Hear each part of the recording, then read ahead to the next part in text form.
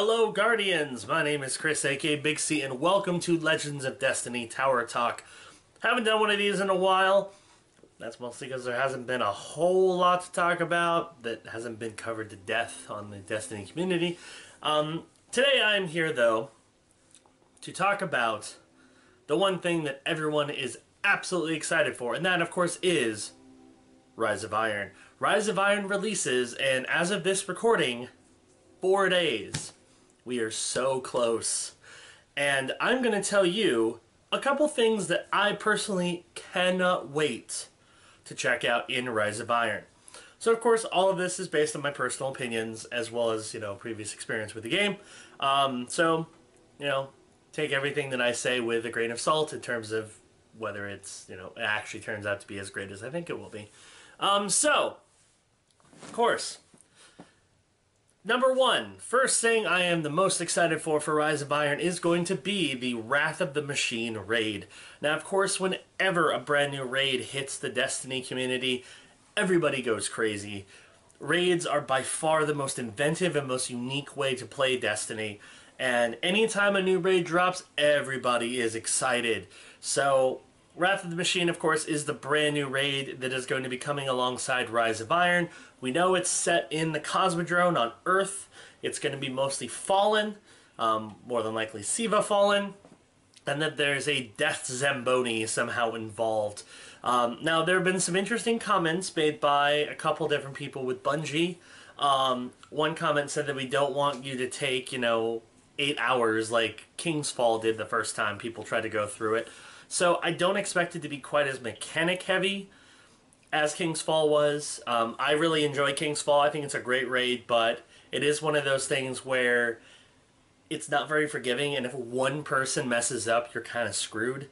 I'd like to see a little less of that and a little more, just excitement. I mean, I like mechanics, and I think having interesting mechanics is very important for a raid, but I would also like to see, more like interesting combat situations, kind of similar to the Vault of Glass, and that's part of what makes Vault of Glass stand out as the best raid in Destiny's history. But I am very excited to play Wrath of the Machine. I think it's going to be a lot of fun. I will be streaming it on the first day, which of course is September 23rd, so be sure to check that out on Twitch as well as YouTube later. Number two, the story. I am a sucker for story. Story is one of my favorite aspects of any video game. If it doesn't have a great story, it hurts. There's not a lot of games that I can say that I love that don't have great stories. Destiny is kind of an exception, because up until year 2, Destiny didn't have a great story. It had pieces of one, but it didn't quite know how to assemble those pieces. Taken King really showcased what Bungie can do as a storyteller and what the Destiny universe has in it in terms of story. Taken King's story was absolutely spectacular, and it really helped draw you back in, and especially it drew in people who maybe were turned off by the lack of story or lack of cohesion from vanilla Destiny. So I'm very curious about the storyline of Rise of Iron. We know Lord Saladin's involved. We know the Siva Infected Fallen are involved. It's a really interesting concept. The fact that you get to become an Iron Lord is great. So I cannot wait to dive into that. I have seen the video of the first mission. I'm not going to go into any details on it because for those of you who do not want to be spoiled. But based on that, I am very excited for the direction that the storyline of Destiny will be going in Rise of Iron. Now, we do know there's only going to be 5 story missions, which I wish there were more. I'm sure everybody wished there were more, but if they're really good and there's a lot of quests to follow afterwards, I think we can kind of forgive it. Taken King only had 8, to be fair, but they were all really well done and all really well crafted, and I hope the storyline for Rise of Iron is just as good. Also, cinematics.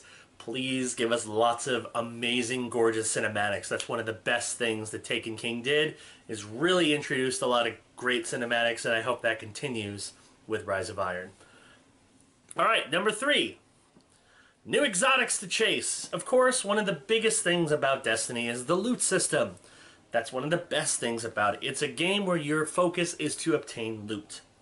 So of course, anytime new loot is available is great, but especially new exotics. Exotics, of course, are the thing everybody wants to chase, and, I mean, who doesn't want more to chase? So far, we only know about 5 exotic weapons. Nothing about armor, but we know about 5 exotic weapons. Those, of course, are the Trespasser, which is currently available in the game, so if you have not acquired it yet, you can obtain this exotic burst fire sidearm in the game. Currently, I did a couple videos on it, including my moments of triumph where I obtained it, so you can see gameplay of that on my YouTube channel, of course, on BigCTV, as part of Legends of Destiny. So we know about that one. We know about 2 returning exotics that they have confirmed, and those, of course, are Galahorn, yeah, and Thorn. So, 2 returning, 1 new one. We also know about the Nemesis Star, which is an exotic machine gun. We don't know what its exotic perk is, but we know there is a new exotic machine gun.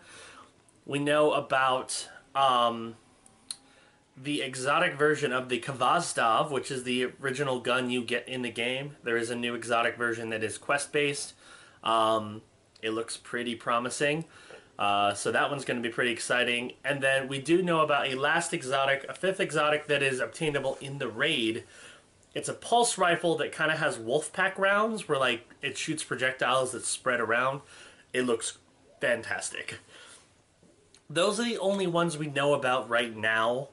I'm sure there are more. I hope there's a lot more because, I mean, you always want something to chase. If you run out of things to chase, the game gets kind of boring and you run into giant lulls and doldrums. So I really hope Bungie really stepped up their game with exotics. They brought in a whole bunch of great new ones. Hopefully some great new armor pieces. Just lots of new exotic things for us to chase, as well as great legendaries. So, more loot is always great. We know the armor sets look good. They've revealed a whole bunch of info on new armor sets. So the armor looks good. I just hope the weapons are there to match the amazing looking armor. So new exotics, new weapons, new exotic armor, all that good stuff is going to be fantastic. Number 4, Archon's Forge. So Bungie has always been kind of chasing that replayable PvE content by trying to come up with a whole bunch of different things besides the raid that you could do repeatedly that would just keep your interest. Both Court of Oryx and Prison of Elders had certain aspects that kind of worked, but eventually they got dull. Court of Oryx got especially dull real fast.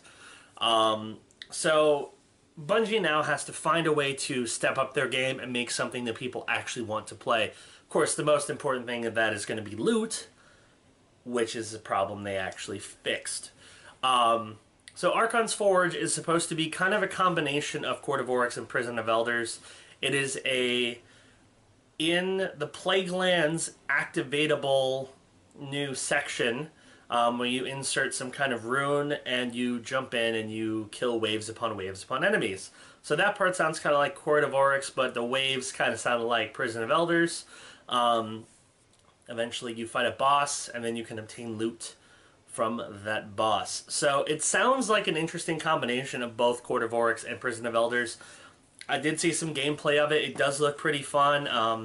And we do know there is a complete armor set that you can only get from Archon's Forge. So I'm really excited to learn more about it. I'm really excited to jump in and try it. I hope it is just as replayable as we hope it's going to be. Because otherwise, I'm a little worried we're going to run out of content real fast. But here's hoping that is not the case. Number 5, Supremacy. Brand new Crucible mode that is coming to Destiny Rise of Iron. The idea is similar to Kill Confirmed, which is a game mode that's existed for a while in the Call of Duty universe, where if you kill a Guardian, they drop their crest. If you pick up their crest, you get a point. However, if someone kills you and collects your crest, they get a point. If one of your teammates dies, you kill the guy who killed them, you collect your teammate's crest, you deny the other team a point. So, rather than focusing on kills, although kills are important, it's focusing on the collection of the crest. So I think this is going to create a very interesting dynamic. Again, I've seen gameplay of it based on a few different appearances that Bungie has done. It looks really interesting. I'm very excited to try it out myself. Of course, we just got private matches, so I'm especially excited to check out Supremacy with some, on specific maps, try to learn all the strategic points for it. But Supremacy looks really interesting, and I'm very, very excited to try out the brand new game mode. So those are 5 things that I'm excited about that are coming to Destiny Rise of Iron, of course, on Tuesday, September 20th. That's coming up very, very soon. Now, before we go, I have a couple more things I want to talk about. First, there are 2 different things you can try now that are part of Rise of Iron. The first is, of course, the Trespasser. It is an exotic sidearm. It's already available in the game. The only way you need to obtain it is either from a legendary special engram, an exotic special engram, but you can obtain it that way. You can also get boots that are higher light level than 335, although that doesn't really do much. So, I mean, you can do it if you really want to brag, but, I mean, I would just save your engrams if you've been stockpiling. So try it out. It's a really fun gun. I've been using it a lot in the Crucible, and it melts. So if you enjoy, a nice counter to something like The Last Word close up with in Crucible, Trespasser might be your new favorite gun. So I would definitely do yourself a favor, try to find it. It gives you something to do in addition to looking out for Destiny viruses, which is another interesting thing that they just dropped like today. You can collect viruses. So those are a couple interesting things. And then, of course, the other is private matches. We do have access to private matches now. Private matches is also available for anybody who owns Destiny the Taken King on Xbox One or PS4. So even if you're not buying Rise of Iron, you will still have access to private matches. Of course, that means you can do all kinds of custom games with your friends, try out different things. You can complete bounties in them, which is pretty awesome. You can collect Grimoire. You can't do quests, which makes sense. But there's a lot of cool things you can do in private matches. The other day I played private matches with a couple friends of mine, and we did 5v5 elimination, and that was really wild. So I'm excited to try other interesting game types like that in private matches. So those are 2 ways that you can enjoy a taste of Rise of Iron already, even though we're only a few days away from the launch. Speaking of the launch, before I go, I want to share with everyone the content schedule for BigCTV and Legends of Destiny's Rise of Iron coverage. So, Rise of Iron goes live on the East Coast at 5 a.m. Eastern Time on September 20th. I will be up. I will be up. I will be streaming. You can enjoy watching me play Rise of Iron insanely early in the morning. But I will do it because I am too excited about this. So I will be streaming pretty much all day from September 20th till September 24th, which is Saturday. So all kinds of Destiny Rise of Iron content. I'll be playing through the story. I'll be playing Crucible. I'll be playing quests. I'll be grinding. I'll check out Fellwinter's Peak. We'll be checking out the new vendor roles. We'll be doing everything you could possibly want to see from Rise of Iron. I will cover it. And of course, it's all going to accumulate with our raid attempt on Friday the 23rd. Not exactly sure what time, but we will be doing an attempt for the new raid on September 23rd, which is the day it drops. So, lots of great Destiny content coming to both BigCTV, which is the host of Legends of Destiny. So be sure to check all of that out throughout the course of the week. I will be streaming, I will be broadcasting, I will be posting videos after I complete them. So you are going to get an absolute overload of everything you could possibly want to know about Rise of Iron next week. So, that's going to do it for this episode of BigCTV Presents Legends of Destiny Tower Talk. My name is Chris. I will see you next week in Fellwinter's Peak, Guardians. Peace out.